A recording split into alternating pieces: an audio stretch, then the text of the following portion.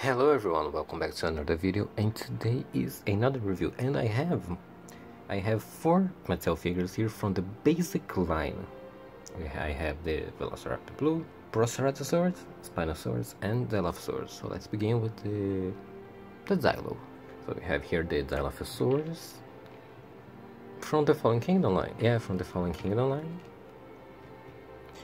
So the basic line, here it's articulated.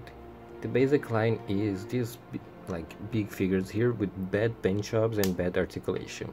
That's why it's the basic line. And you don't even open the mouth. You have some articulation here on the arms, some here on the leg. You have a really big tail. There. Like for example, let's say our Proceratosaurus, right?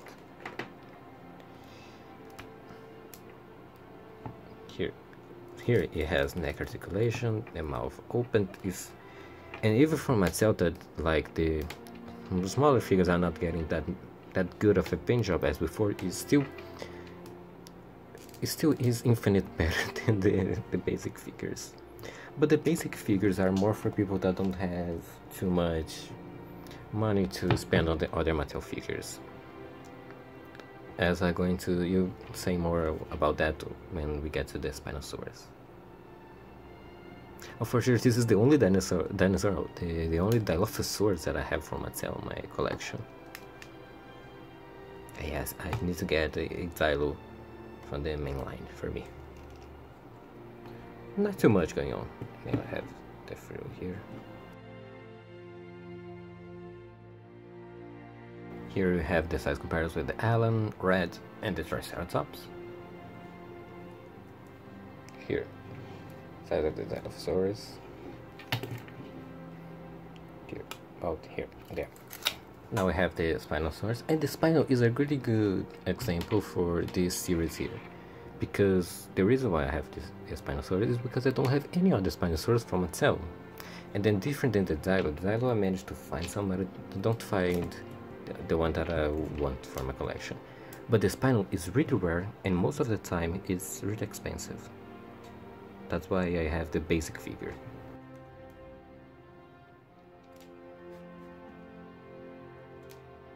The arms and legs are articulated, and the tail here. They all have this same articulation here.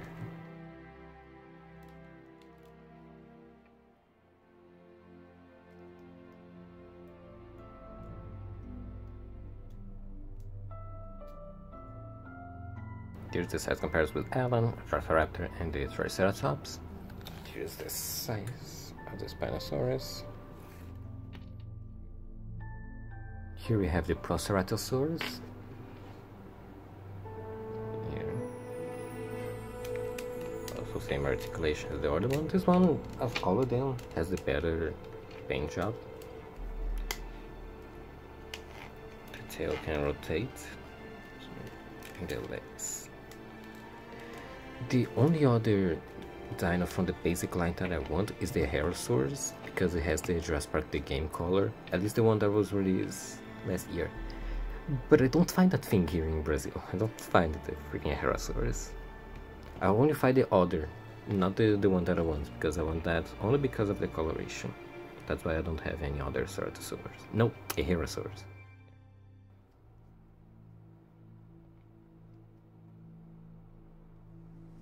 Here is a size comparison with the Triceratops. You guys know. For the size measure, shortest of them all. And for last, we have Velociraptor Blue.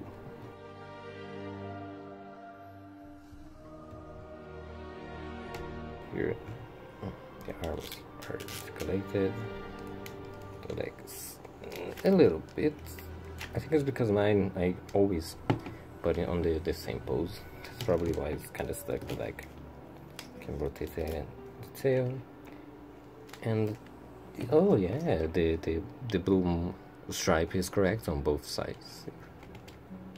Because it should be different like that.